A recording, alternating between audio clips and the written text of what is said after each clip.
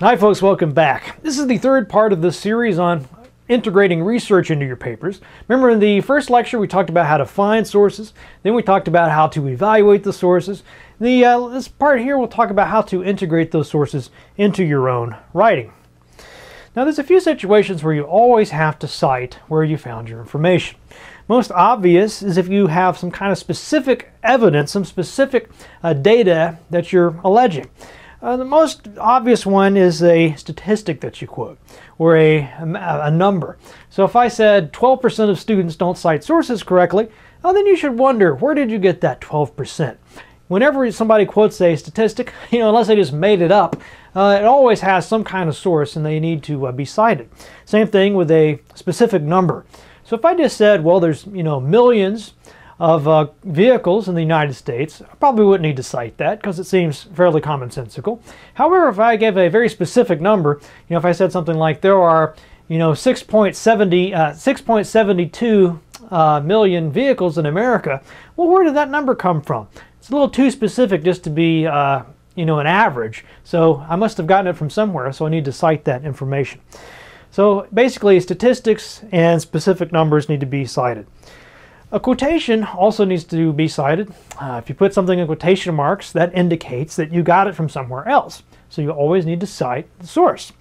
And then finally, if you are quoting the results of a study, so if I said something like, studies have shown that smoking leads to increased risk of cancer, well, what studies? I'm quoting some results from some studies, so it would make sense, and in fact, it's required for me to cite where I got those results from. Also, if you borrow material from somewhere else, and basically any information that's not known to the masses, if it's not common knowledge, if you had to look it up, then you need to put where you got it from. So I'll give you some examples to help you understand this. So the first example here, 50% of the 424 participants taking vitamin D supplements were cured of cancer after 2 weeks. So those are the statistics I told you about. Where did the 50% come from? 424 participants. It's obvious that I got this from somewhere, so I need to cite the information. The noted linguist Carl Gustav claims that Shakespeare's plays were written by at least 3 different people. Now there, I've mentioned somebody, Gustav. Obviously this isn't something I came up with, and I want to cite this guy because it makes me look more credible, makes it look like I've done some research, so I cite him. The last example, a massive study conducted at the Smith Institute showed that creatine is linked to kidney disease. So again, this is these results I'm talking about. So I looked at some study, this was the result of the study, so I need to cite the study. Here's some borrowed material. According to Smith, Shakespeare's play Macbeth contains words and structures not found in any of his other plays. So again, there's reasons to cite this beyond just avoiding plagiarism. I need to show that I've done some research and I found this article by someone named Smith. Makes me look more credible if I cite it than if I just come up with stuff on my own. A comma splice is, quote, an error in which 2 independent clauses are joined with a comma but no conjunction. Again, this is something that most people probably don't know right off the top of their heads. So if you just saw this sentence somewhere, you'd probably think you must have gotten it from somewhere. So where did the information come from? Jones. Okay, and here's some specific facts. And this is where it really starts to confuse students, because this idea of common knowledge is confusing, right? How do you know if it's common knowledge or not? If you don't know it, does that mean that it's not common knowledge? Or if you know it, does that mean that it is common knowledge?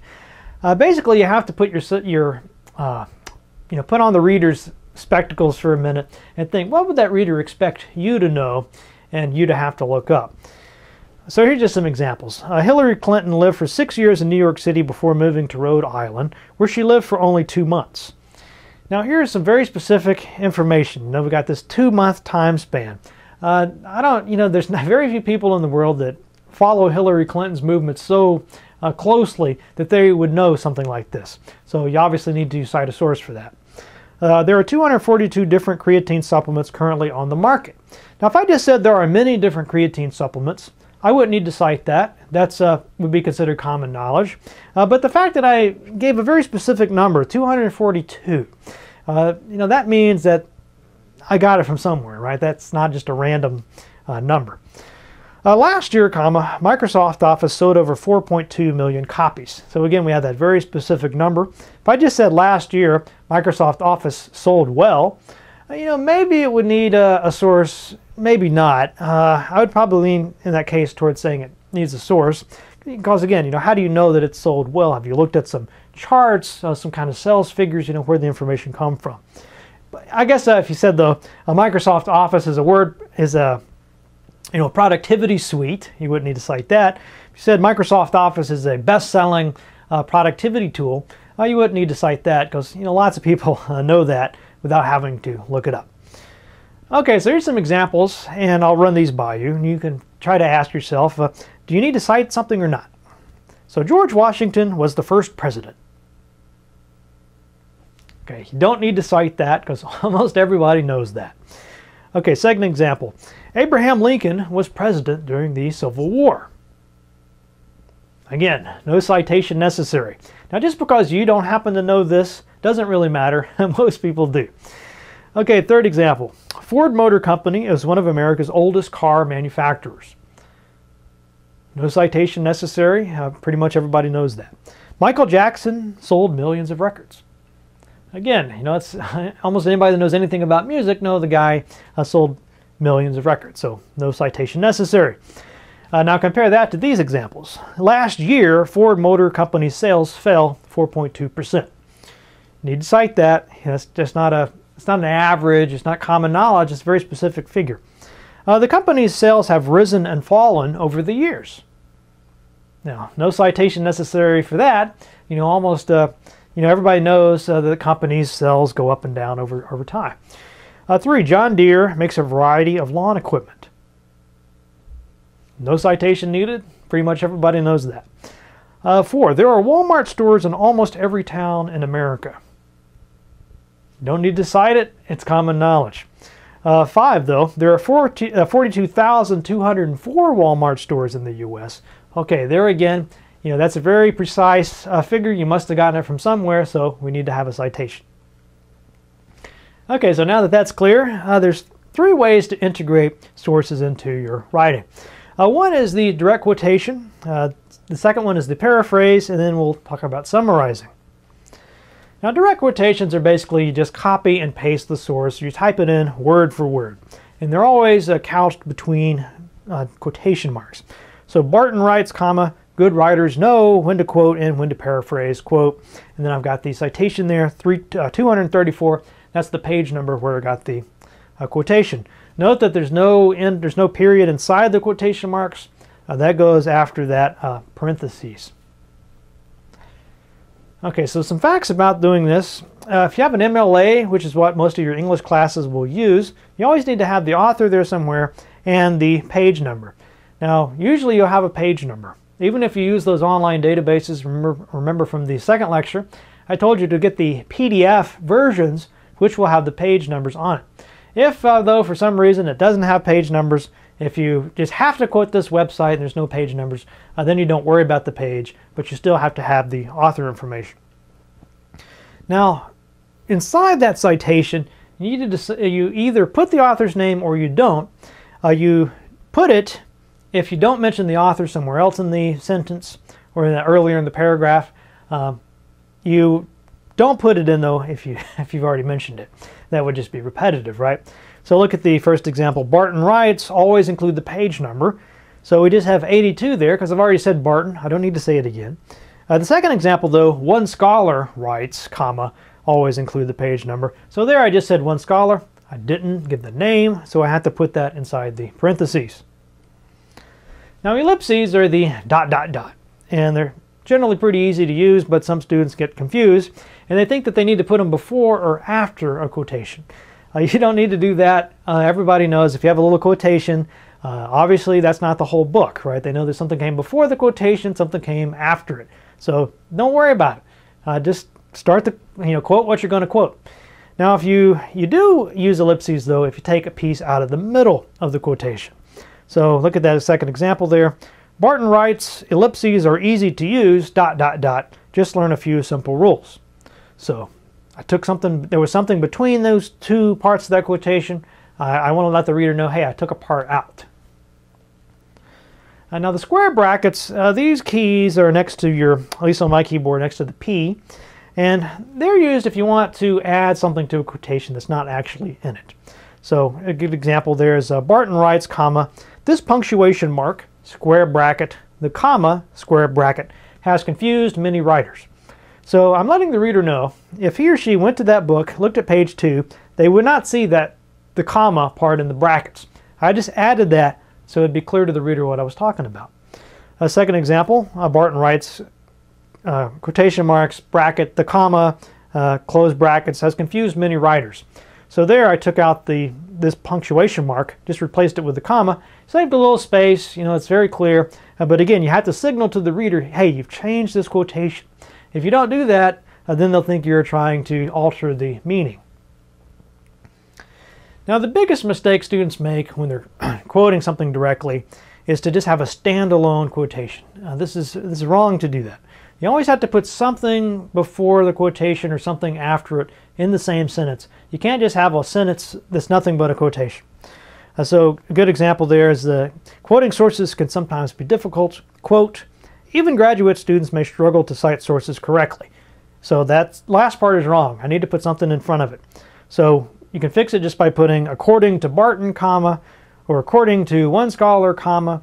Anything like that is fine, but just don't have it standing all by itself. Now, an easy way to remember this is called the ICE method.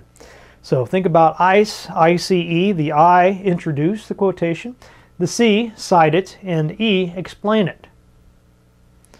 Now here's an example of this. So the introduction, Matt Barton, comma, a professor of English at St. Cloud State University, comma, writes that, and then the citation. Now, this is necessary because sometimes the reader won't know who this person is that you're quoting, so it's kind of pointless to even have the quotation in there, right? So the whole reason you're quoting somebody anyway is to build up your ethos. If the person has some credibility in the field, you quote the person, that builds up your credibility. So sometimes you have to introduce the person a little bit. Now, though, usually you don't need to do this if the reader will be familiar with the person. So Plato argues in the Republic that a just person is happy. So if I was writing a philosophy paper, I don't need to say Plato, comma, a Greek philosopher, comma. The professor would think I was, not really studying very hard or something if I didn't. Not only did I not seem to know that and had to put it in, but I'm kind of insinuating that he might not know that or she might not know that. Bad idea. So if you're talking about Plato or some well-known figure, you don't have to explain who the person is. According to Smith, that's an introduction. Smith writes, that's an introduction. But usually you probably want a little bit more in front of that to sort of set up the context so we know the reader has some idea why you're quoting this person. Okay, that's the I. Now the C, cite. So Barton writes, comma, even graduate students may struggle to cite sources correctly. Then we got the page number 52. According to one English professor at St. Cloud State, comma, even graduate students may struggle to cite sources correctly. Then we have the last name and page number there. Now I will say one exception to this is if you are writing a science paper. If you're writing like a lab report or some type of scientific study and you do some background, you usually have a section there where you talk about previous studies, and the scientists really frown on it if you explain who the people are that you're quoting. So they just want to see they don't even want to see the person's first name, just something like H. Smith, J. Jones, and C, whatever, the quotations. And the reason for that is with science, it's not supposed to matter who did the experiment, just that they reported the results, they did the experiment correctly. So they really kind of frown on that. Other fields, though, are much more open to this, and some, in fact, even require it. Okay, explain as the E. Now, you always want to use quotations to support your points, not make your points. So what happens, a lot of students, they're a little bit self-conscious or shy, I don't know what it is, but instead of just saying it, they'll find somebody else that says it, and they'll just put it in there. That's not really what you're supposed to do, right? You're supposed to have something to say, and you're bringing in these other people to support your points. So here's an example. According to one English professor at St. Cloud State, quote, even graduate students may struggle to cite sources correctly. Then we have something there to explain that quotation or repackage it or try to show how we're going to use that. If even graduate students are having problems citing sources, professors are really expecting too much from their undergraduate students. Now, when should you quote directly? There's only one reason to quote directly, and that is if the wording is significant somehow. So it comes up a lot. You'll see sometimes in politicians or lawyers might be giving their side of the case, and they'll say, this person said, and I quote. And then they'll give the exact wording because there's something significant about it. Or the example here. Clinton stated that he, quote, did not have sexual relations with that woman.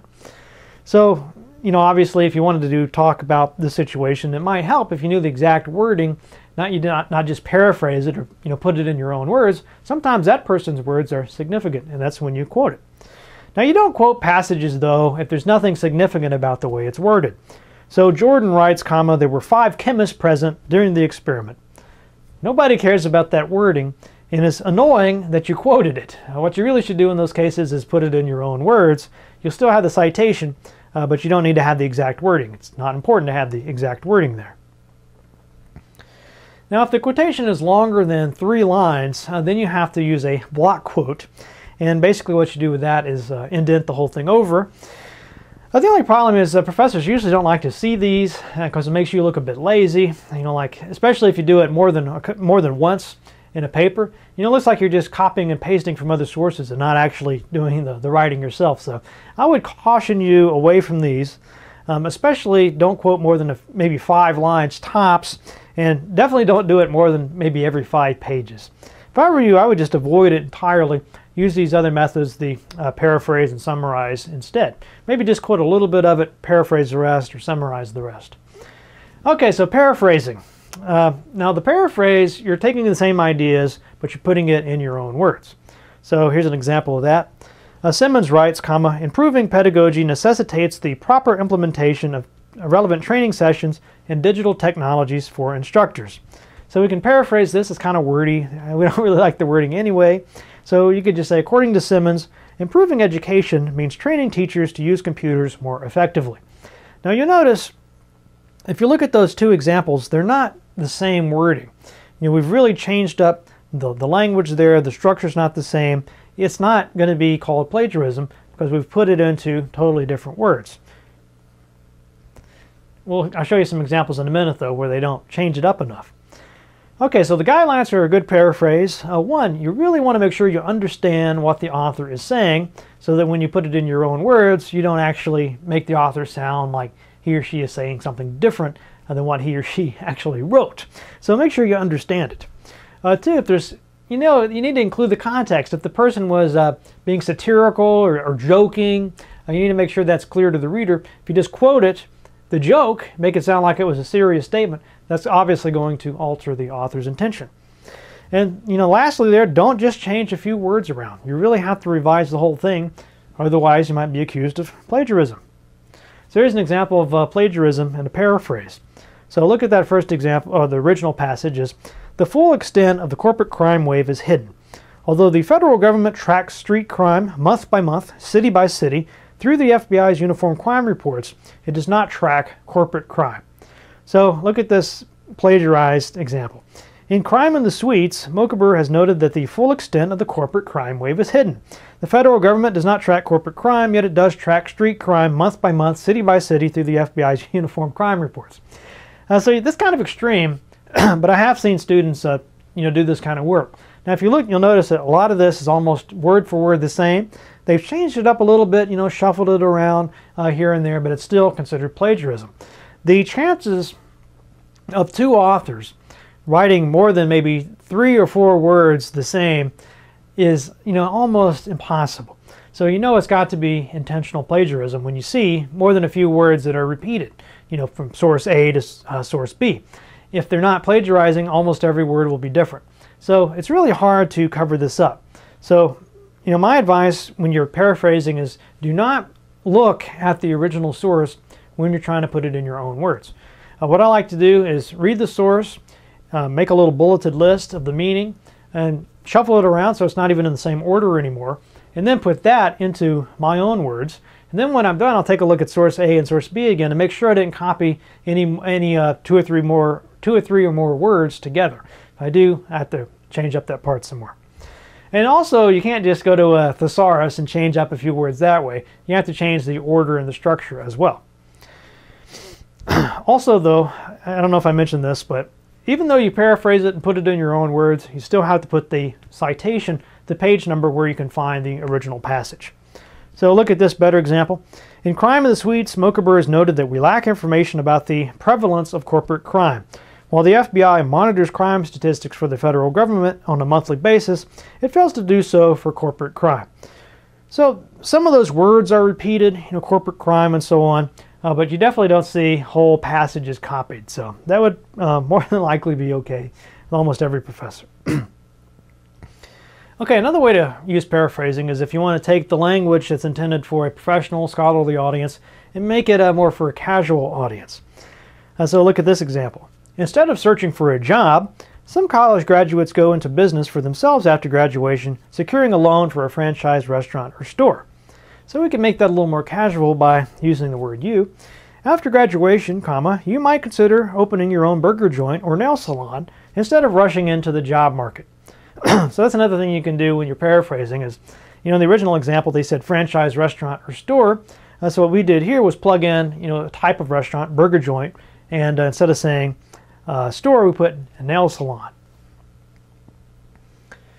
Okay, so lastly that brings us to summaries. Now a summary, the paraphrase pretty much has every idea from the original passage in your own words. The summary will just take the gist of the passage, maybe the key idea from it, and it's still in your own words, but you don't have to have everything in there. Usually, well, I would say maybe sometimes there's quotations, direct quotations in there. Might be some paraphrases too, but it's usually, in any case, shorter than the original.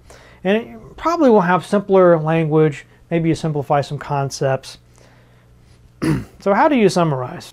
All right, so here's some summaries. And one of my favorite places to look for summaries are a TV Guide or a site where they describe or summarize movies for you. Here's one about Harry Potter. The Harry Potter books are about a young boy with supernatural powers who attends a magical academy and struggles to defeat an evil wizard named Lord Voldemort. So, the Harry Potter books, I don't know, what is there, 8 or 9 of those? And they're huge books. But, this pretty much summarizes the whole thing, right? 2, writing an essay consists of 5 stages: planning, drafting, editing, revising, and proofreading. To summarize, there are many reasons not to smoke, but the dramatically increased risk of lung cancer tops the list. And then probably my favorite of all these is 4, and you can try to figure out what movie this is or what series of movies. Hobbit finds ring, semicolon, trouble ensues. Alright, so some tips for summarizing. 1, you don't need to necessarily summarize the whole book or the whole document. If somebody says, what's the Hobbit about? You don't need to go, every scene, every stage, everything that happens and talk about it. Just the key parts, or maybe there's only one part you want to discuss.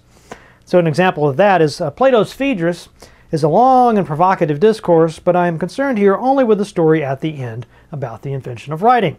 In this story, Plato suggests 4 reasons why writing is actually harmful rather than helpful.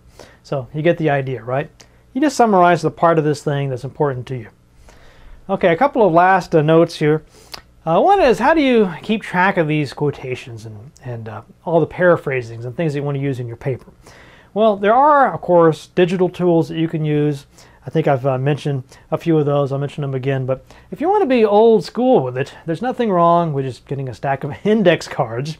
If you want to use these, what I like to do is keep 2 separate stacks, one for the bibliography information.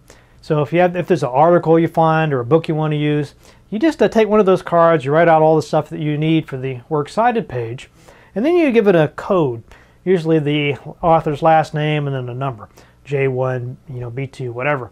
So then on your other set of cards, when you want to write down a quotation or a fact or something, you just put B2, because that goes with that other card, then you write out the fact.